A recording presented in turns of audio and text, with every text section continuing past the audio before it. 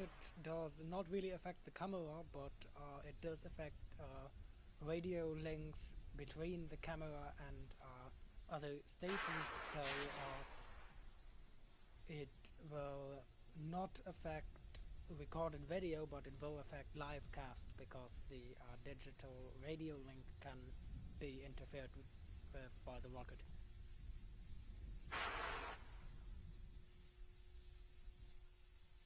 Pogo bleed verification. Actually, we all know the Earth is actually a velociraptor shape, and I think there was a funny image about that. I might show that to you after Stage 1 the locks coverage. closed out.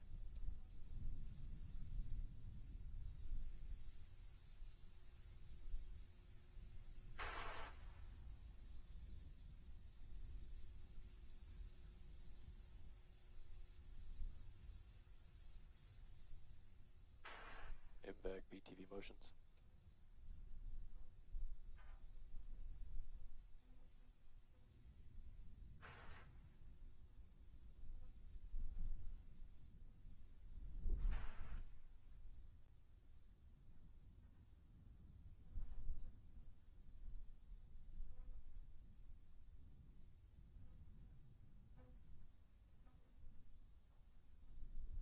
Stage 2 lock secured. Falcon 9's on internal power.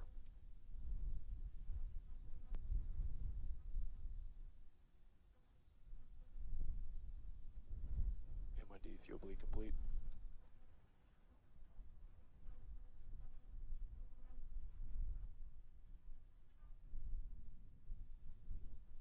Vehicles in self-align.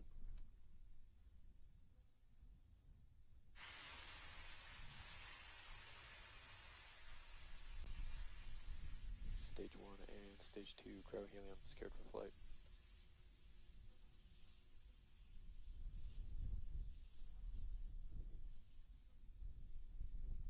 FTS announced AFTS is ready for launch. AFTS is ready for launch.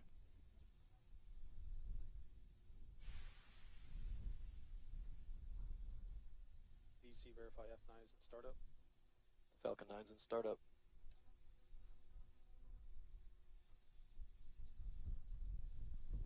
Stage 1 and Stage 2 press LD flight. verifies go for launch, go for age of reflight.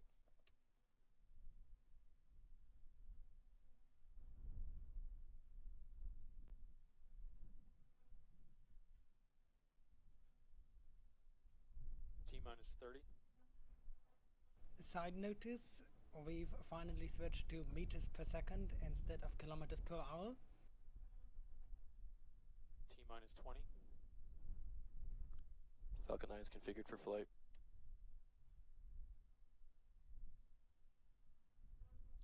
T-minus 10, 9, 8, 7, 6, 5, 4, 3, 2, Please don't explode. 1.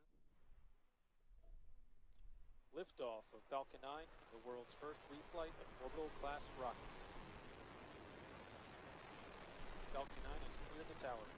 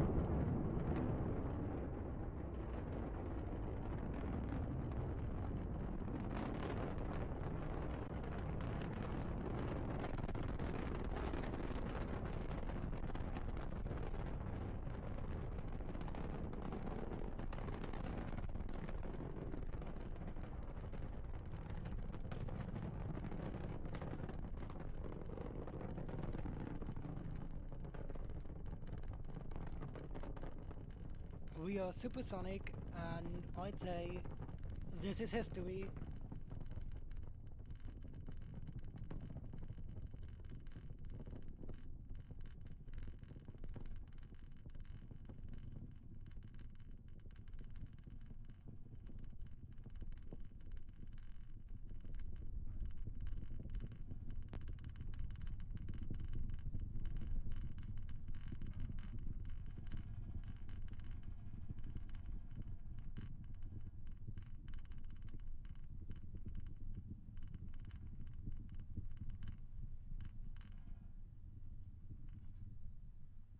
You can see some of the exhaust seemingly going off to the side. That's due to the lower atmospheric pressure.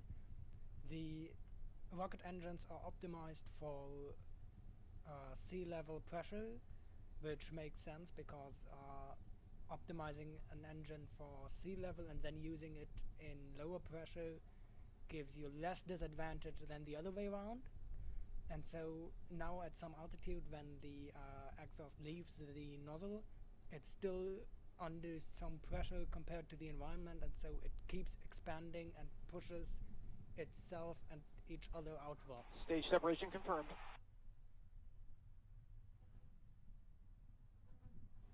We have stage separation, and that means that the reused first stage did its job again. That's a success.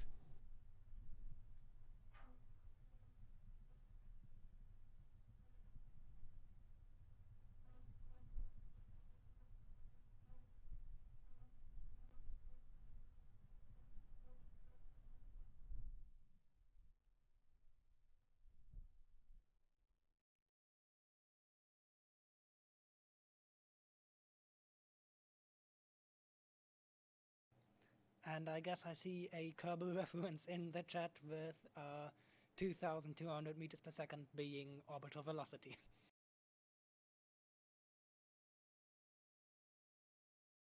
The Separation confirmed. The first stage we're now seeing land again is actually the original very first stage that launched and landed almost a year ago. Recovery vessels have AOS.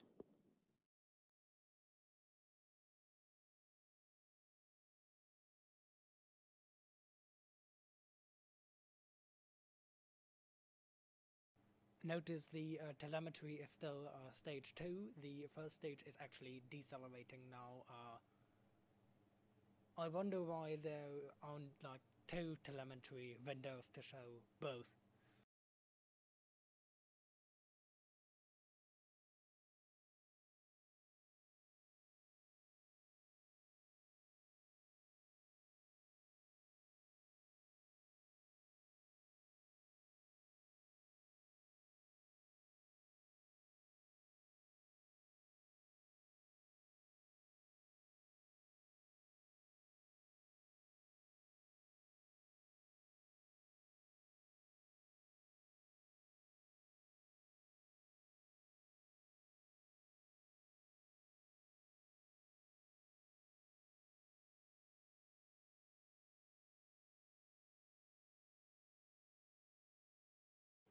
AOS is just short for acquisition of signal.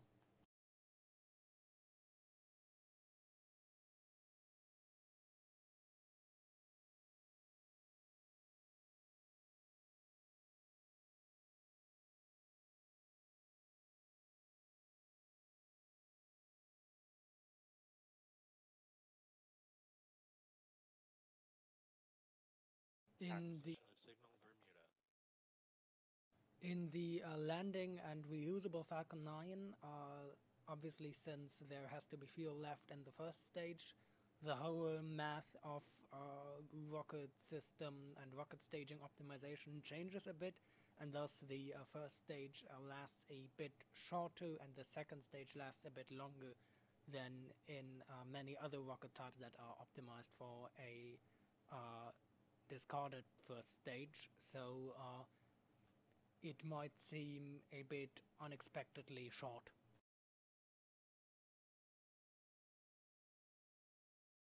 First stage AFTS has saved. Stage 1 entry burn has started.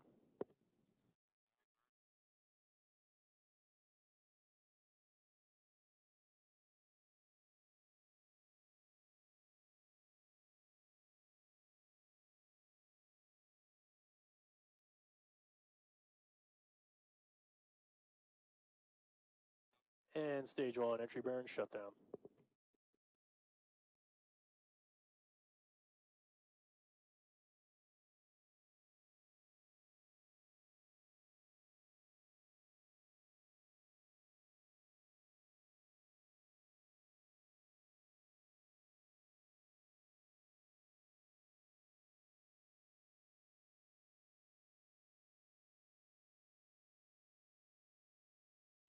That is, I think, the first time we're actually seeing a visible bit of glow on the grid fins Stage 1 is transonic. on re-entry. It's now slowing down. Drone ship has AOS.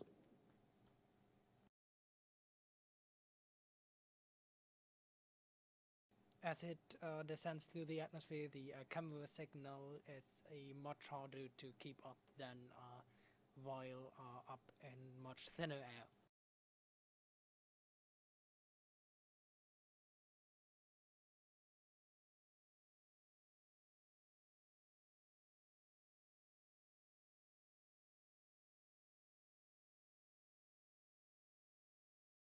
Second stage AFTS has saved. Stage 1 landing burn is started.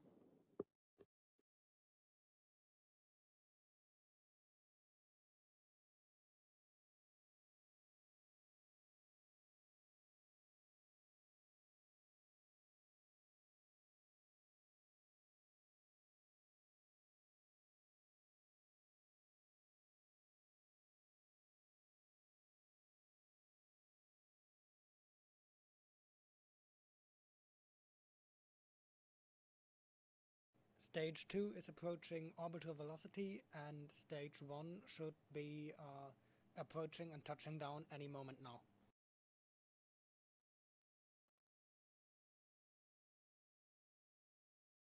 Falcon 9 has returned again. Landing operators moving to procedure 11.100 on ECRY and ECF9net.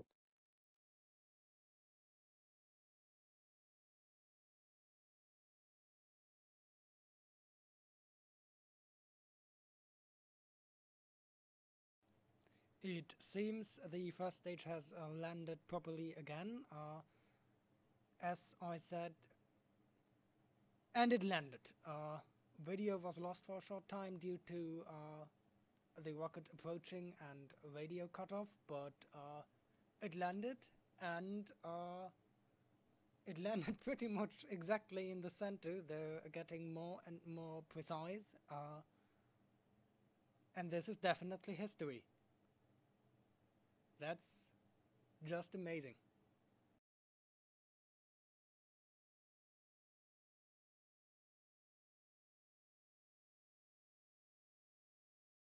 We can see the drone ship is slightly tilting, but the rocket is actually much more stable than it looks. It looks like it's really high and thin and about to topple at all times, but once the fuel is burned, the empty first stage actually has a surprisingly low center of gravity.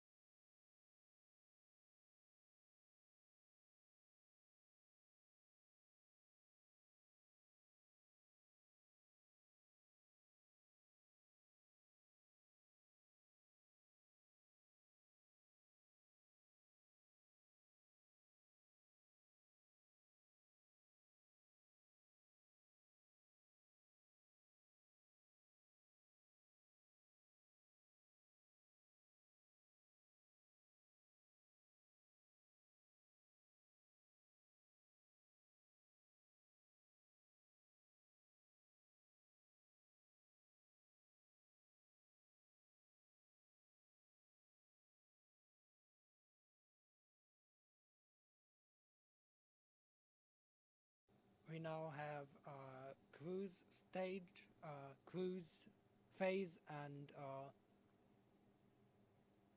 it seems about 20 minutes until second stage ignites again.